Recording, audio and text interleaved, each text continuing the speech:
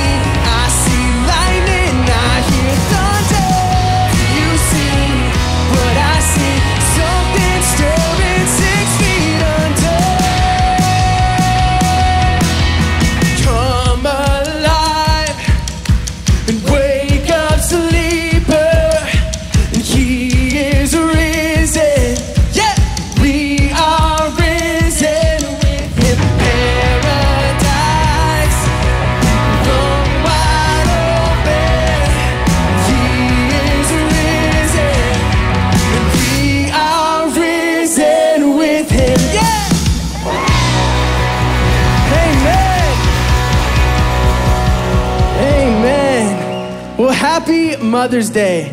Big shout out to all you moms out there. Thank you so much. You are amazing. We literally would not be here without you. So thank you, moms. We love you. And we're just so happy that you decided to join us today. We're going to be here for about an hour, continuing our series. We have an amazing speaker. You're not going to want to miss it. God's going to speak to you. But let's just continue to worship together. Come on.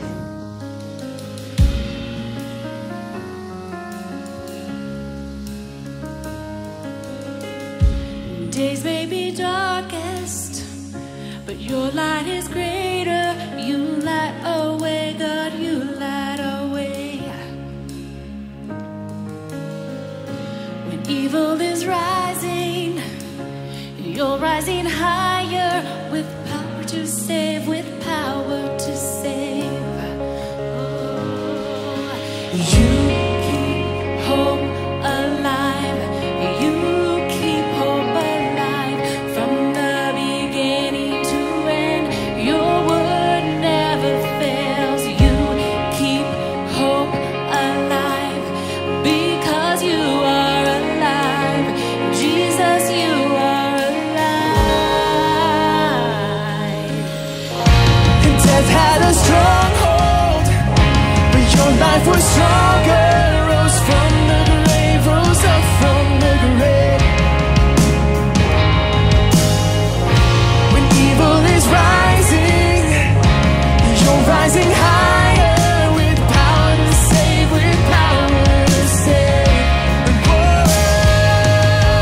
you keep hope alive, and you keep hope alive from the beginning to end.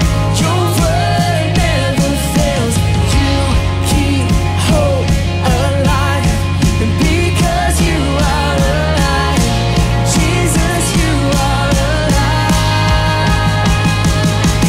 There's hope, and in the morning, hope, and in the evening, hope, because you're living, hope, because you're breathing. There's hope, and in the breaking, hope, and in the sorrow, hope, and for this moment, my hope, and for tomorrow. There's hope, and in the morning, hope, and in the evening, hope, because you're living, hope, because you're breathing, hope, and in the breaking, hope, and in the sorrow, hope, and for this moment, my hope, and for tomorrow. You keep hope alive, and you keep hope alive from the beginning to end. Your word never fails. You keep hope alive, because you are alive. Jesus, you are alive. Come on, sing, you keep hope. You keep hope alive. You keep hope alive from the beginning to end. Your word never fails. You keep hope alive, because you are alive. Jesus, you are alive. Jesus, you are alive. Jesus, you are alive. Jesus, you are alive. Thank you, Lord. Amen. We serve a risen Savior. Man, it's so good to sing those words with you. Why don't you have a seat as we transition into this time of communion? And the communion supply should be in the seat in front of you. And if you're joining us online, now would just be a great time for you to go get those communion supplies so you can participate in this moment with us together. And I love the fact that we get to take communion every single week here at Valley Real Life, that we choose to recognize and remember what our God did on the cross for us every single week, And we take the bread, which represents his body, which was hung on a cross that he did not deserve, a cross that he did not sin for. And he he was hung on a cross. And then we take the juice, which represents the blood of Christ that cleanses all of our sins, all of them. And we remember and reflect that Jesus is alive, that Jesus said he was gonna rise from the dead and beat death and conquer the grave and rise again. And we remember that sacrifice because it was not free. He purchased our sins. And if you're brand new with us, don't feel any obligation to participate. This is just something that followers of Jesus do. But we're gonna continue to worship together. And I just want you to take this moment and just remember and reflect the sacrifice of Jesus paid for your sins. So let's pray. God, thank you. God, we are so in awe, Lord, of the sacrifice that you paid. God, your goodness is overwhelming. It's incomprehensible. God, we can't understand it. But yet, God, you chose to take a cross in our place. And so we remember that now. In Jesus' name, amen.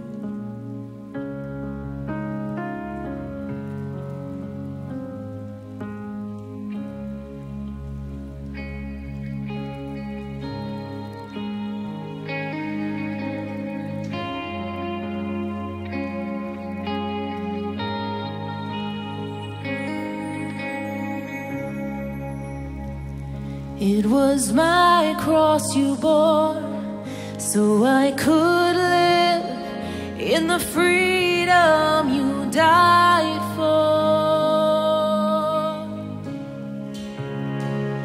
And now my life is yours, and I will sing of your goodness forevermore.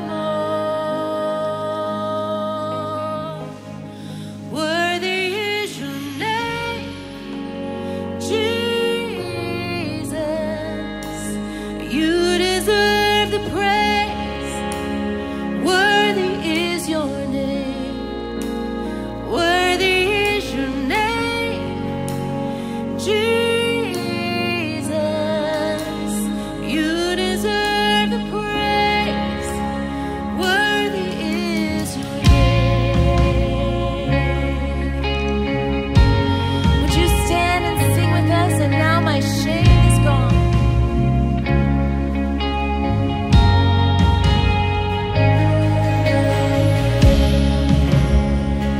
And now my shame is gone.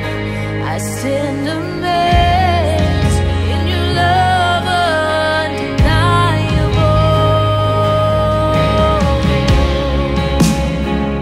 Your grace goes on, and I will sing of your goodness forevermore. Worthy is your name, Jesus. You deserve the praise. Worthy is your name. Worthy is your name, Jesus. You deserve the praise. Worthy is your name. Sing worthy. Worthy is your name, Jesus. You deserve the praise. Worthy is your name. Worthy is your name, Jesus. You deserve the praise. Worthy is your name. Oh, so worthy of it all. You are worthy of it all. Be exalted now in the heavens as your glory fills this place. You alone deserve our praise. You're the name above all names. Be exalted now in the heavens as your glory fills this place. You alone deserve our praise. You're the name above all names. Be exalted now in the heavens as your glory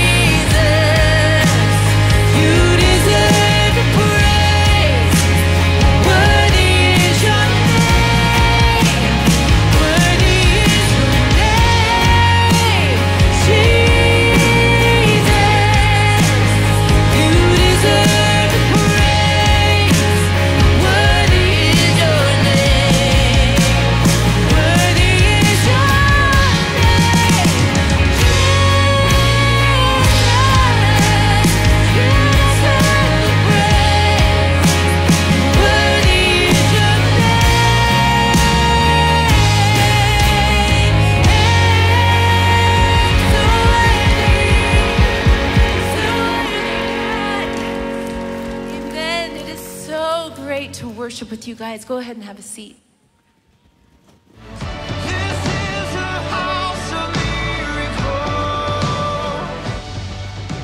Last Mother's Day, we launched Pave the Way with an ambitious goal of $500,000 to accomplish a series of projects to improve our community and reach the next generation. While we've made progress towards that goal, we're not quite there yet. But we do want to stop and take a moment to celebrate what God's done so far with the theming of our kids' ministry hallways, expanding our kids' check-in, and we're just about to break ground on expanding our lobby. We've seen so much growth in our community. In the last year, over 150 new homes have been built and more are under construction every single day. We have a huge opportunity to be a light to the families in our nearby and fast-growing neighborhoods. Giving to Pave the Way today will mean seeing the completion of our next phase, the building of an amazing indoor play area that can be open to our church and our community throughout the year. As an elementary pastor who gets to work with elementary students every single weekend, I am so excited for what this play structure means for our ministry and for those kids. But selfishly, as a parent of a toddler, I cannot wait for what this play structure is going to bring for us. One of the benefits of this playground is how easy it makes it to invite somebody to come to our church. To know that they don't have to sit out in the cold and they come and sit with you and you guys can talk while your kids go and play in a safe space. That's something that our community is seriously lacking. And our friends over at Real Life in Post Falls, they built a very similar play structure and saw some incredible results. Well, several years ago, our team here in Post Falls had this vision, this idea that if we were to truly be a community center like we desired, we would build a space for kids and families to be able to hang out all week long, even when the weather is bad, like it is often here. And the results for us have been even more amazing than we thought. We have hundreds and hundreds of families here every single week, throughout the week, just hanging out and really being a community center to be able to see moms and kids connecting and doing what we envision as a church is to reach the whole world for Jesus one person at a time. So far, you've generously given over $200,000, which leaves us with $300,000 left to raise of our goal of $500,000. To those of you who have already joined us in this journey, we are so incredibly grateful for your partnership and passion to reach our community. Would you join us as we pray for the kids who will be impacted by Pave the Way, for the families in the surrounding neighborhoods, that they would come to a relationship with Jesus, and prayerfully consider who you should invite to celebrate what God is doing. You can learn more and give to Pave the Way today by going to vrl.church/pavetheway. If you've yet to contribute to Pave the Way, we hope that you will prayerfully consider what your gift would mean to the next generation right here in Spokane Valley. This is a house of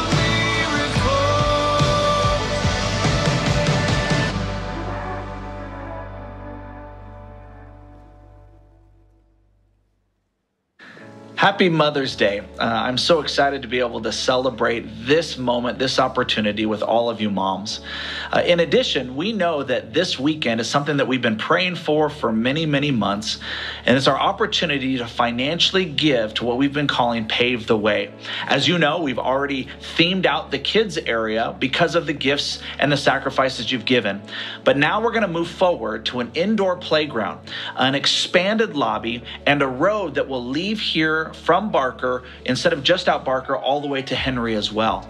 And so my prayer is that you, like me and my family, are ready to be able to give to him, either online or through the boxes that are in the auditorium, or in the coming weeks to come. We're going to continue to have this come for the next couple of weeks.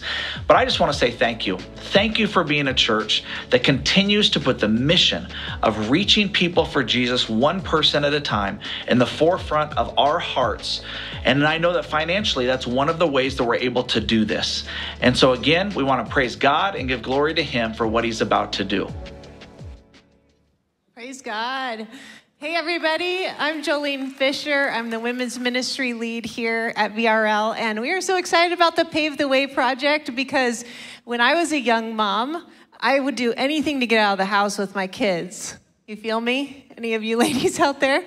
Well, we have a VRL moms group that meets here throughout the summers, but in the winters, they really have nowhere to go to play. They do their picnics and lunches out on the playground there. So we're super excited to have them have a space, and for all of you in our community to come to a free space. So today and throughout the weekend, we have our Pave the Way offering that can go 100% of your giving goes to the Pave the Way this weekend. So you can do vrl.church/give or put the money in the drop box on your way out. All right. So prayer requests. You guys have these little cards on your chairs. If you want to grab those are a great way for us to be able to pray for you during the week. As a staff, we meet on Mondays and we pray over every prayer request. Those prayer requests also come to us individually as staff, and we like to follow up with you about those and make sure those are being prayed over throughout the week. So we'd love to do that for you. Hey, moms, if you're in the room, hold up that card that you got when you walked in, that little coffee card. That's an important little card there. Don't lose it, because that is a free coffee card at the Sold Out Cafe, as well as there's a little QR code on there that we'd like you guys to go ahead and take a picture of. Fill that out, go to the digital connection card in there, because we need to enter you into our drawing. We have over 25 different prizes, and one of my favorites on there is a house cleaning. So definitely fill that out. Yes, we'll be doing the drawing on Tuesday, so you have up till that time to do it, but don't delay. Do it today. And we're going to watch a really cool video here for the moms. You guys are going to get a kick out of this.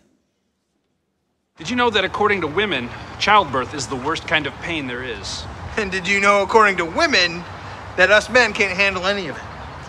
Well, did you know that according to men, women exaggerate everything? Everything. That's why we decided to make an appointment with Dr. Julie Masters. Go ahead and lay back. Okay. What we're doing right now is we're just hooking up the contraction monitor. We're going to be starting to simulate a little bit like early labor. Don't talk to me right now. Now? So you're almost getting to like the active stage of labor where it's really getting good. All right. Here we go. Smile. Breathe. Awesome. Awesome, guys. It's starting to come down now. You guys are doing awesome. Focus. Breathe. Start to beat. Are you decreasing in intensity? Come down a little bit. Start to come down. Are you doing that? Stop smiling!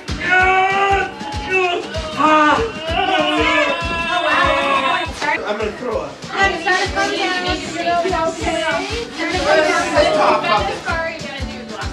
You don't want to quit now. Here we go. Here we go. There you go, guys. That's what it feels like. That's it. There you go. That was not good. Sucked. That sucked. That was horrible. Better than you thought, or worse? A lot worse. A lot worse. I'm telling you right now, I felt like I was having a baby. Mom, if anything that I just experienced is anywhere close to what I did to you all those years ago, I'm sorry. You're like a superhero. You're one tough mama. Happy Mother's Day.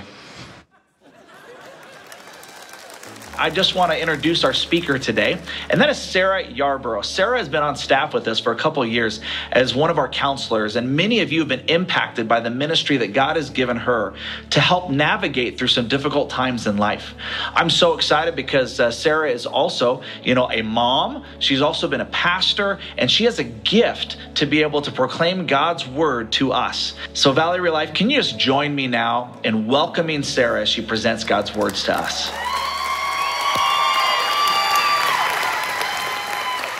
I can't believe they gave me the whole sermon. I'm super excited, so buckle up. We're going to talk about some fun things and lesser fun things. That video was really good. That nurse that was holding the barf little can, I was like, she's a great actor.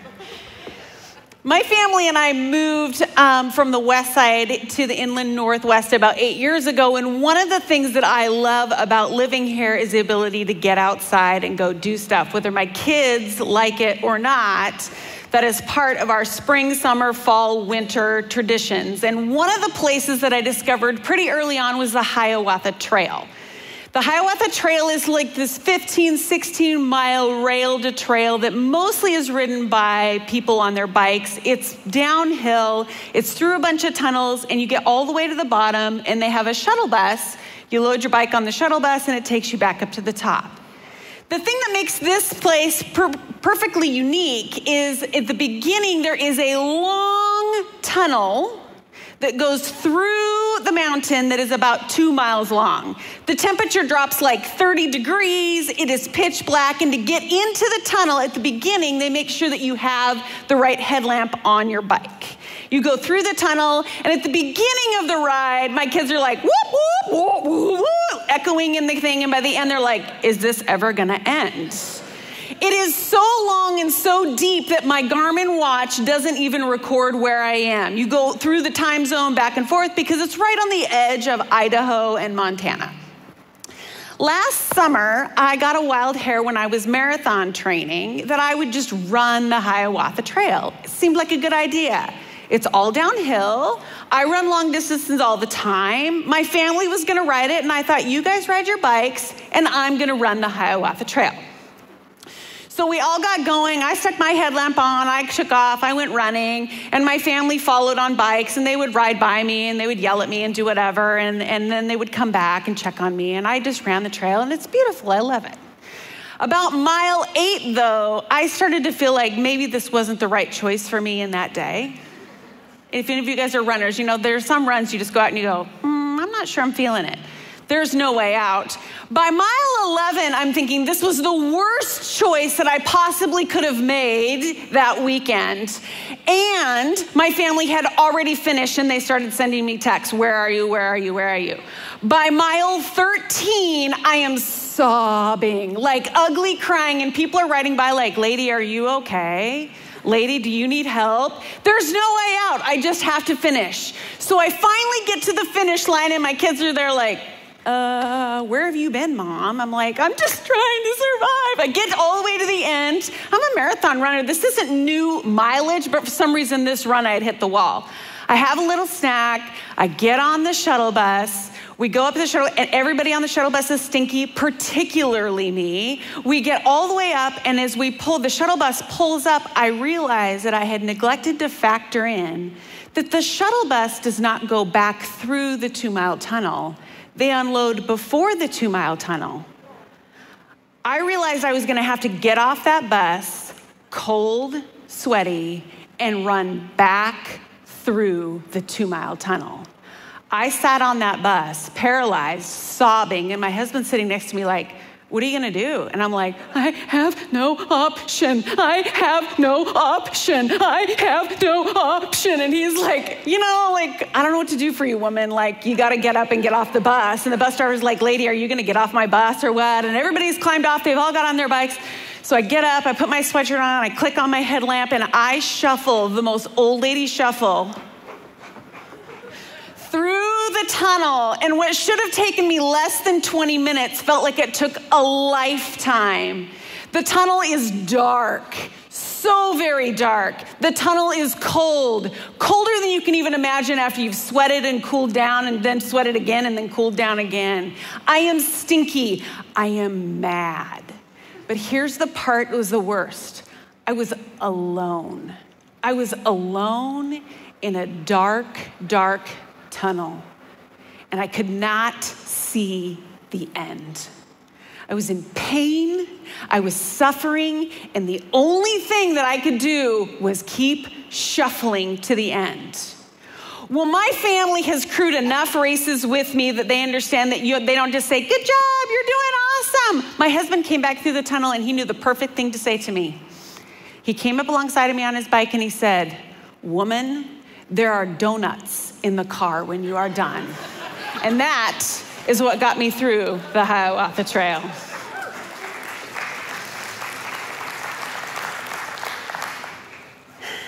We're gonna talk today about pain, Jesus, and relationships, 2 of which are my favorite subjects. Last week, Dan talked about how pain is necessary for growth, but none of us really like pain. I'm a big fan of Jesus, bigger fan of relationships in Jesus. Pain, not so much of a fan. But I do understand as a runner that if I don't run farther or faster, I will never get better. I have to get past the comfort zone into the crying zone to get better. Here's our anchor passage for today. It comes out of 2 Corinthians. 2 Corinthians chapter 1, verse 3. It says, "Praise be to God and Father of our Lord Jesus Christ, the Father of compassion, the God of all comfort, who comforts us in all our troubles, so that we can comfort those in any trouble with the comfort we ourselves receive from God. For just as we share abundantly in the sufferings of Christ, so our comfort abounds through Christ." All of us have experienced pain at some level: physical, emotional, relational pain.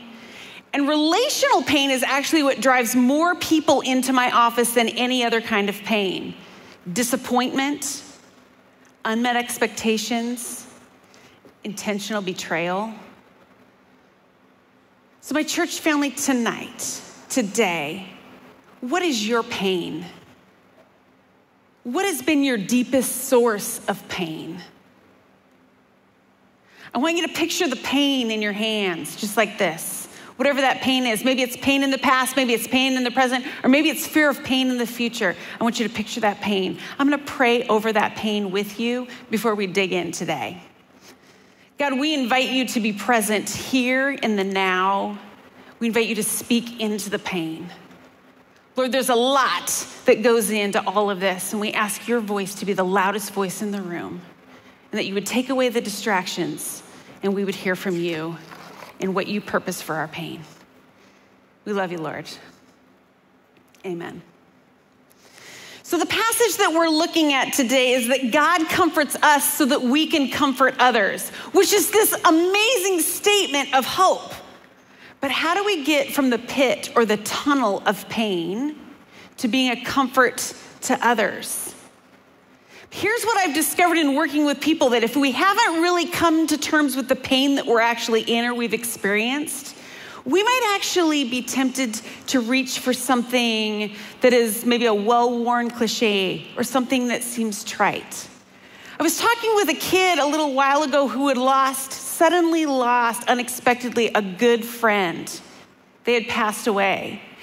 And a well-meaning Christian mentor said, God works all things for his good. The kid had just heard about the death of their friend, and that was the statement. And you know this kid's response? I don't want to have anything to do with that God. And I do hear that in my office. These are some other statements that I hear. God will never give you more than you can handle. Well, mamas, God gives us kids we can't handle every day. Here's another one I hear. I can do all things through Christ that strengthens me. Truth, but sometimes the task is too hard. That God has a purpose in the pain. I hear that one a lot too. God has something better. I heard that during a really hard transition in my life. God has something better for you. Didn't make me feel better in the moment. Or God must have needed them in heaven when somebody passes away. That just feels like a gut punch. These are things that are true, but they are not relevant. And just because it is true doesn't mean it's relevant in the pit of the pain. And for those of us that have been through real pain, doing real things, really hard things, and we've healed from them, we understand that those statements, although true, are not relevant. True, my number 2 toe is longer than my number 1 toe. Relevant? Only to the person that's fitting me for running shoes. And people who have to look at me wearing sandals. I'm sorry. When we experience and are healed from very real pain, we have an understanding of what might be truthful and relevant in that moment. So I want to go back to the pain that you identified just a little bit ago and ways to work through that pain, because if we're trying to get all the way through the pain tunnel to the place where we can be comforting to others, we have to look at how we get through the tunnel. So how do we get through pain? These are some common ways I see people work through pain And some of them are more effective than others if you want to get to the other side. One of the ways I see people work through pain is through worry. This is a concern, an overwhelming concern that the pain will never dissipate or it will return. A person who deals with pain through worry will be overly concerned with making sure it doesn't happen again. It can cause us to overcompensate in the decisions we make or disengage from new decisions that we need to make. Worry would say, I worry that next time I go out on my long run, I won't be able to make it. Wrecked. We've all been here. When we have pain and it rocks our world so hard, it wrecks us. There are plenty of examples in Scripture of guys who are wrecked with disappointment and pain. Moses is a guy in Scripture. We see him when he's a baby, and then we see him show up as an adult, and he makes kind of a bad decision as an adult, and he has to run away, and his career as somebody who God is going to use to save the Israelite people is sidelined for 40 years. Pain, disappointment. There's Elijah, who is a prophet of God, and he does something, he's involved in such a huge miracle that the whole land looks and goes, man, God is in control. But then he hears that a woman doesn't like him, and we find him suicidal under a tree. Women were pretty powerful. This was me when one of my kids left for boot camp. It wasn't even my first kid to leave for boot camp, but a kid left for boot camp. And for 3 days, I laid in bed with a box of Cheez-Its and a bucket of peanut butter, and I ate straight out of it until my husband said, woman, pull it together. I think he was tired of sleeping in cracker crumbs. Sometimes we go through hard things and our life does feel wrecked, but we can't stay there. We have to move from wrecked to another place if we want to get to the place where our being wrecked can cause comfort for other people. Here's another tool that people use when their life becomes very difficult, and that's work. We just work harder. It's the American ethic, is it not? Pull up your bootstraps. Let's go. Work double time. Work harder, work harder, work harder for that relationship that's falling apart. Work harder. And this is where God really convicts me. Because I pretend the pain doesn't impact me. I just double down, work harder, keep shuffling along. But the fourth way of dealing with pain is really where I want to camp out today, and that is through worship. And I'm not talking about singing a song. It's so much bigger than that. Worship is this idea of surrendering to the leadership and the authority of Jesus Christ. Jesus tells his followers that in this world we will have struggles, and yet we can trust him to walk with us through the struggle. Worship doesn't mean that everything is okay. It means that we trust that when we walk with him, everything will be okay. Because the character of God can be trusted even when the circumstances do not make sense. We may not understand the why or even the what when we're in the pit of pain. We may be in the tunnel alone, wondering if God is there or if he even cares. Our confusion about what is happening does not change the character of God. It gives us the confidence to stand in the both and. This is unbearably difficult, and God is in it. Church, this is what worship is. It is not having it all together, but it is trusting the one who has already figured it out for us. Isaiah 43, 1-3, this is what the Lord says. He who created you, he who formed you, he says, do not fear, I have redeemed you, which is, I've already fixed it, people. I've summoned you by name, you are mine, and when you pass through the waters, I will be with you. When you pass through the rivers, they will not sweep over you, and when you walk through the fire, you will not be burned. The flames will not set you ablaze, for I am the Lord your God. I grew up with a dad that loved Jesus and nature, so it's not a huge surprise that I too love that. My dad somehow got connected with this nonprofit ministry that used rock climbing and whitewater rafting to introduce people to Jesus, which is pretty cool, right? So I spent my spring and my summers learning how to belay climbers as a kid and see God in the churning rivers. One day I was a part of a raft team, and we were preparing for a really big rapid coming up, and somehow in that prep, I popped out of the boat. And in all the trips I'd ever done, I had never popped out of a raft, but I popped out of the boat. And in that moment when I dropped into icy cold glacier waters, I thought my body was gonna be churned up in the river and I was gonna be beat to a bloody pulp in an eddy. I was terrified. And it is amazing how many thoughts you can have when your brain is panicked. But in a split second, there was a hand that had reached over the edge of the raft and had yanked me out of the water single-handedly and plopped me into the floor of the boat. And I looked up, and it was a panicked dad, my dad, who had reached over the edge of the raft, picked me up with one hand, threw me in the boat while calling out commands, forward all, right? That is the image that we have in this passage. That we're gonna get wet, we're gonna go through hard things, but our Father is right there, ready to reach out and yank us back and throw us in the boat. I remember sitting at my own father's feet, looking up and being embarrassed that I had fallen over and amazed that he could one-arm me over the edge of the raft. And that is what it's like to be saved by our Savior. Both embarrassed that we needed to be saved, but in awe that he could do it so easily, so simply.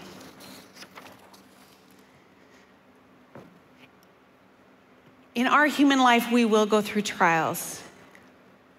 We will experience the heat. It's a throwback to Shadrach, Meshach, and Abednego, that they were in the fiery furnace, and yet they didn't get burned up.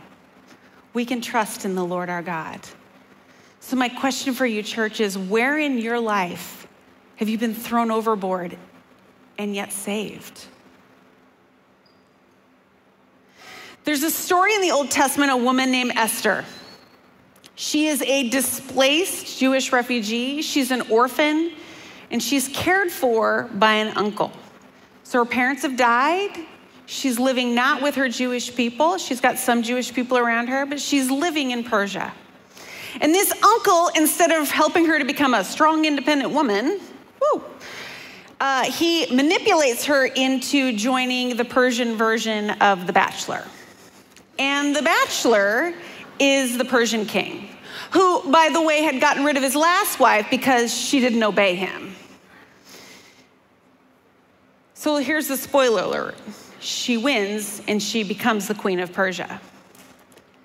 Now, Esther had experienced some pain in her life. Anybody who's lost a parent knows that. She had experienced rejection. Anybody who's lived with people that don't agree with them understands that. She'd been manipulated by the person that was supposed to take care of her. But here's some more background. The Israelite people had been enslaved by the Persian Empire. Remember Daniel, Shadrach, Meshach, and Abednego, the stories of that. But then God had opened the doors to let the Israelite people go back to their land. They were free to leave, but Esther not only stayed behind with her uncle, but she married the king who was a part of enslaving her people. And here's the really important part. I don't want you to miss this. It's the only book in the Bible that doesn't mention the name of God.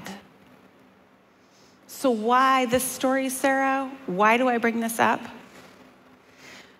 Because just because we don't see God doesn't mean he isn't there. It doesn't mean that he's not working in the pain. God is in the story of Esther. Even if Esther can't see it, even if Esther is not surrendered to the will of God, God is still in charge because we see God all over the story of Esther. There's this genocidal plot that unfolds. A government official sets in motion a day to slaughter all the Jewish people that are living in the area. And Esther is married to the king. She pleads to the king on behalf of the Jewish people. She wins the case. The verse that many remember from this entire book is Esther 4:14, which is, for such a time as this, perhaps this is the moment for which you have been created. And Esther has this moment of realization, all of the hard, all of the pain, all of the lonely, all of the unsure has come to this moment. I was made for this.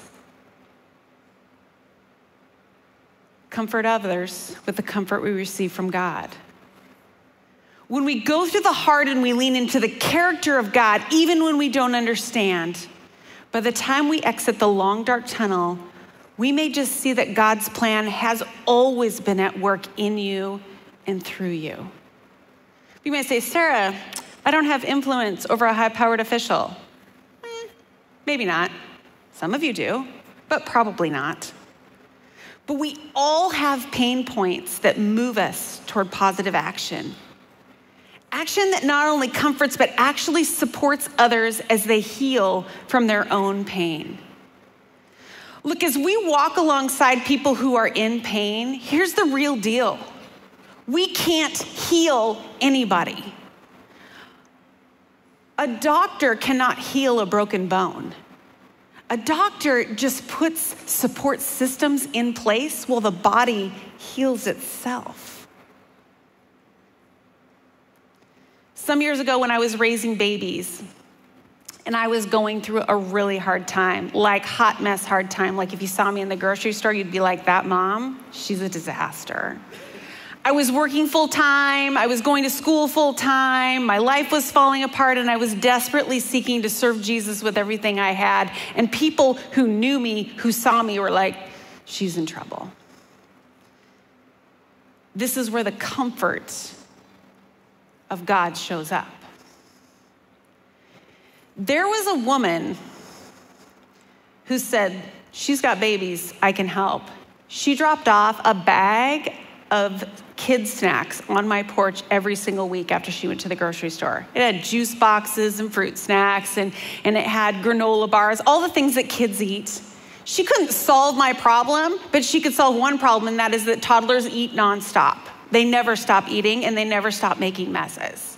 She also put in good chocolate in the bag for me. Amen. There was a team of high school students who gathered and put together a sign-up list. And every Tuesday for a year, a babysitter showed up at my house, kicked me out of the house, took care of my kids, bathed my kids, and made me either go finish stuff at work, go finish stuff at school, or just go have a night off. And I never had to pay for a year, and I never had to call anybody to find a babysitter for Tuesday nights. For a year, high school kids did that for me. There was a mom, I'm not advocating this, but I kind of am. There was a mom who figured out how to break into my house, and she came in and she would clean my bathrooms and my kitchen floor. Nothing else but my bathrooms and my kitchen floor, and then she would lock the door and she would leave. I don't know how she broke in, but I know that she did, and she never confessed that that's what she was doing, but I could always tell when she was there, because I don't know if you've ever had a pass full of preschoolers, but your kitchen floor is disgusting. There was a dad who just showed up randomly to mow my lawn. He never came inside, he never said hi, but I would come home from work and my lawn would be mowed. There was a mechanic who said, I adopt you and your broken minivan. And he kept that minivan running for 5 years. I'm a crier, sorry. But here's what was funny about that minivan is I could not keep the door handles from falling off. I don't know if any of you had a minivan like that, but when you have kids that hang on your door handles, and I had a lot of kids who hung on a lot of door handles, every single door handle on that minivan he replaced over the 5 years that he kept that van running. And he would go, I got it. He would run to the junkyard, he'd come back, he'd put in a new door handle. He got really, really good at putting on door handles in minivans. This is comfort from the Lord. These are tangible ways that we can comfort others when they're experiencing pain. This is the body of Christ at work. Because, church, we can't fix pain. We can't say something magical or give the perfectly timed hug. We can't even rescue people out of the pain. My husband could not put me on the back of his bike and take me through the tunnel. I had to get through the tunnel on my own. But comfort in that moment was, sister, there are donuts in the car. He knew what to say to keep me moving forward. We can show up and we can love others in tangible ways that holds out hope when others feel hopeless. So what do you do with that, church? One, I would say, church, get into real relationships with real people that you can look other people in and say, I see that you are suffering and I want to come alongside of you. Real people that you can say, I am suffering. I am in real pain. And those people will come alongside of you. One of the biggest heartbreaks are when people come into my office and they tell me, no one knows this about me. Or when they say, I am really struggling and I am too ashamed to tell my group of people. Church, be real. Get real relationships. If you are struggling to see the character of God and you need to talk with someone or you need prayer, after the service tonight, I encourage you to head to the cross because there's a team of people that want to pray with you and help you. If you have not been baptized, if you are not at the point, if you've not been to the point where you say, I surrender my pain, I surrender my past, I surrender my present, I surrender my future to the creator of the universe because his character can be trusted no matter what I experience, and you've not made that public declaration, I encourage you to step up and get baptized. We have everything that you would need to be baptized. If you have not joined a life group yet, I want you to talk to the connection booth tonight before you leave. Those are my challenges for you. I hope that you focus on the character of God, the one who sacrificed his one and only son to have a relationship with you. I'm going to pray for you, and then we are going to end in worship tonight.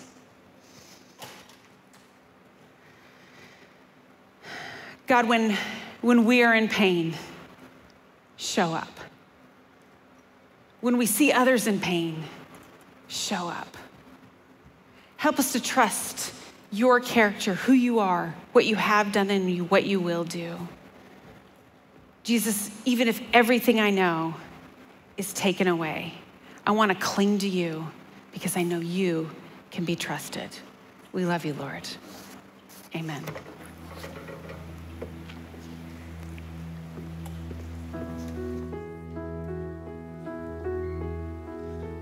We're going to have a moment of responsive worship. If you guys want to stand with us, if you don't know the words, that's okay. This is just your moment to connect with God.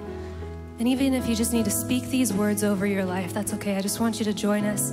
Even if you're watching online, go ahead and sing this out with us. I've tasted and seen, yet questioned it all. Still you remain. Chased empty dreams, ran from your call, and turned back again. And there's no other treasure on earth that amounts to your love. And I know, even if everything I know is taken away, I won't lose hope. I'll cling to the one who won't let go. Just give me Jesus.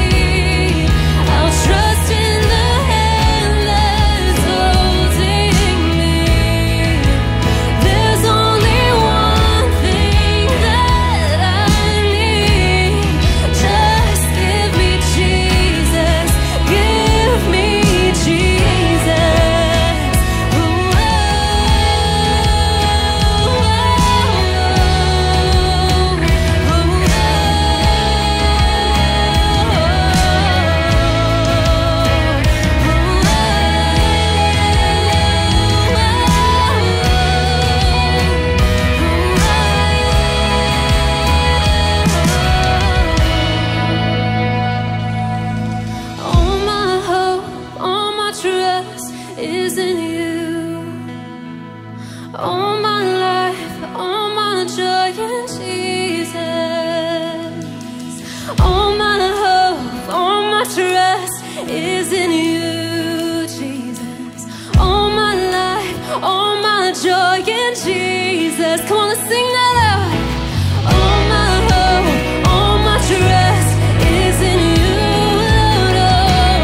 All my life, all my joy in Jesus. All my hope, all my trust is in you. Yes. All my life, all my joy in Jesus.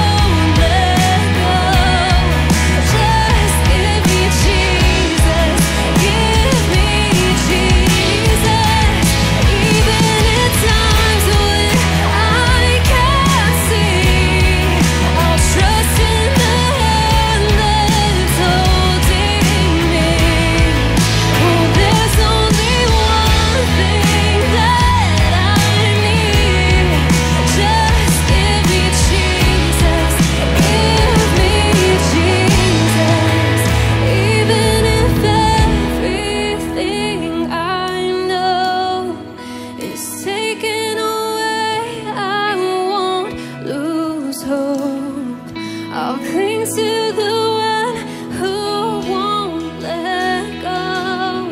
Just give me Jesus. Give me Jesus. Let's praise him in this place. Let's lift it up. No matter what, we can cling to Jesus. And that, I don't know about you, but that's the hope that I need every single moment of every single day. Go ahead and have a seat. Child dedication is your chance as parents to raise your kids to know God, to be who he wants them to be, and to do what he wants them to do, and to make that commitment in front of the whole church. Now, personally, I loved doing child dedication with my 3-year-old son, Crosby, because I was a brand new parent. And I work with kids all the time, but I had not had a child of my own. And I got to meet all these families who also had new babies. They had new kids. Some of them were first-time parents, and some of them, it was their 3rd time around. But for me, it was great to get to know and meet other people who were going through this same stage of life, going, we have these new kids, we want to raise them to know God, and now we know other people who are here doing the same thing. If you want to join us for our next child dedication on May 19th and 22nd, you can register online at vrl.church/events.